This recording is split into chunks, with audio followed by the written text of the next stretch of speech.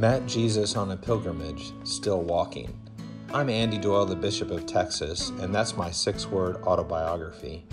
My hope for this podcast is to walk with you and talk with you about God, the church, and where we're headed next. Heavenly Father, as I offer these words this Easter morning, I pray that you will see before you a sheep of your own fold, a lamb of your own flock, and a sinner of your own redeeming. In the name of the Father, and of the Son, and of the Holy Spirit. Amen. Amen. Please be seated.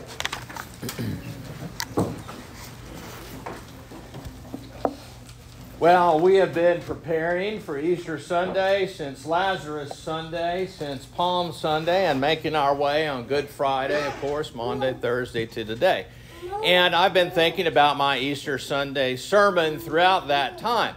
Now, unfortunately for you all, or fortunately, as the case may be, I've also been listening to Cormac McCarthy's South of the Border series, and I'm in the middle of book 2. So what you'll hear today is kind of a mix-up of Cormac McCarthy and the gospel. And so bear with me here as I try to offer a few words about today. It seems to me that on this day, above all other days, God's voice is not heard in a whisper of wind. The glory of the trees and the stones and are no longer sacred. Those voices are no longer sacred as if they had been, but that God cannot be even heard at the river's edge today. God is not everywhere, but this Sunday, God is particularly present in Jesus Christ as he is resurrected from the tomb. It is not an everywhere kind of celebration, but a particular God on a particular day that we give thanks for. The voice of God is powerful in the images and the Gospels as we read up to this moment, a voice that rents shrouds, it creates storm clouds and sends fear into everybody's heart. This is the power that has been that has rent asunder this world to bring about the new heaven and earth. Even the bravest soldiers, we are told, quake at this event. The voice knocks men and women to their knees and opens the graves of all, we are told, and witnesses saw the ghosts of their ancestors walking in the streets. On this day, we are afraid of the power, timid of that power which defeats death. A power so great that you and I no longer have to fear death and brings life from the grave, a risen Jesus Christ. And yet we desire this God, right? This is the God we long for. We often think of the loving God. This is the loving God, but it is also the full power of God put to work on Jesus' behalf and then upon ours. Like Moses before and Mary in our gospel, we dare not draw near for some fear of what this might mean for us. And yet, Christians, you and I claim on this day, since the very first Easter, that everything has changed. Everything. That all categories of life, all categories of love have become rent asunder so that Jesus, upon his cross and his ultimate love and sacrifice, may turn our faces to this one moment in history which redefines every other moment. For while yet you and I were far off, God gave himself for us. This is the God who is friends of sinners and heretics and has given his life for all. And in so doing, as many have proclaimed before you and I, death has lost its sting. This has become, for us who believe, who proclaim the good news of Christ, who dare to baptize in his name, this has become a category which defines God, the church, us, our daily lives. Not just the 1 hour that we spend in church, but the other 6 days and 23 hours of our life. It is God's grace alone to which we are bound.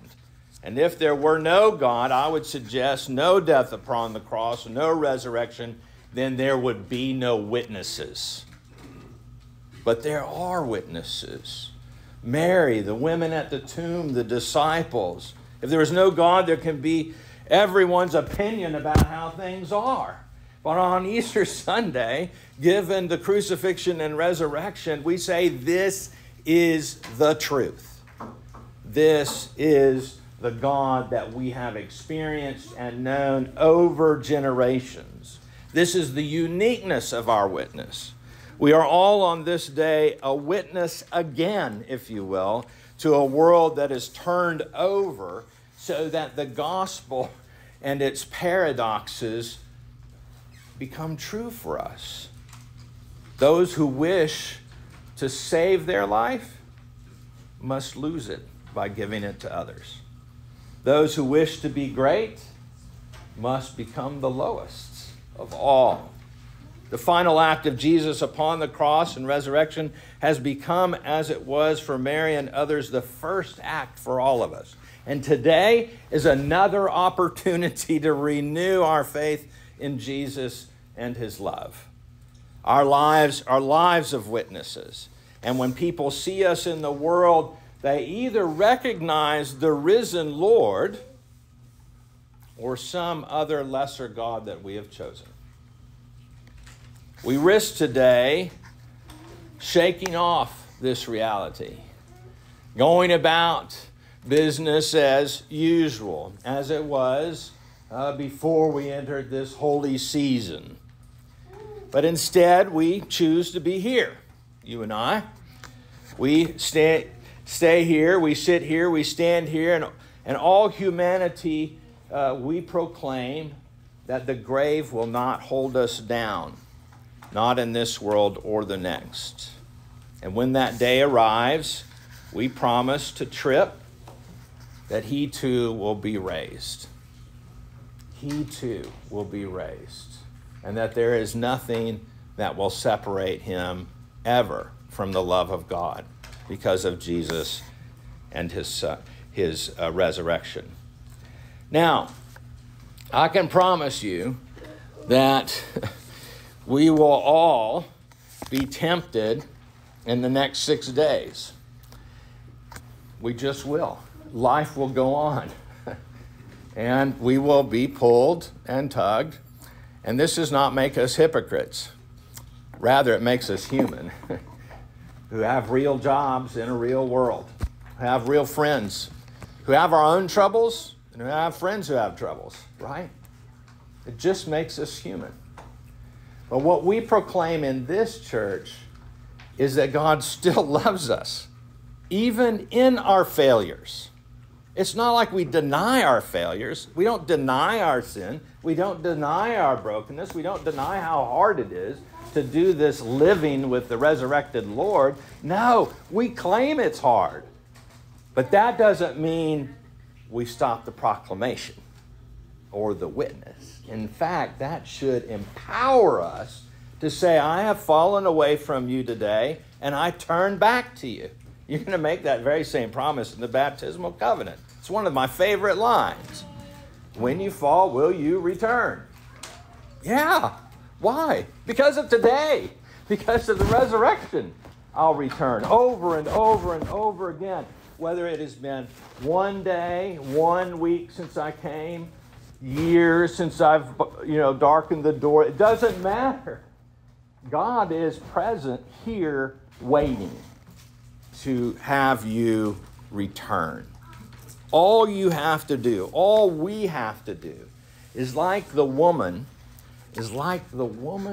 who dared in the middle of a crowd reach out in the scripture and touch the hem of his garment. That's all it is. To touch the hem of Jesus' garment. And I know and I believe every day when we risk that, we will be yanked right out of the grave, right out of the mess. Doesn't mean it'll be easier, but we won't be alone anymore.